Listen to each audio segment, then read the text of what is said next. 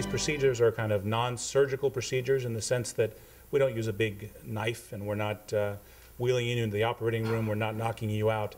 All these surgeries, and I put that in quotes, are done through a needle, and we'll inject a variety of different medications, and I'll show you that now.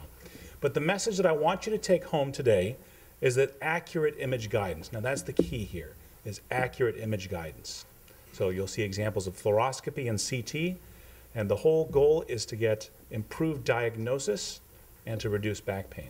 This is an interventional CT scanner at our interventional facility, and there's actually a monitor here, and here's a young gentleman, Dr. Dillon here, doing a procedure on this patient. You'll notice he's on biomonitored. Here's a blood pressure cuff. He has an oxygen monitor on.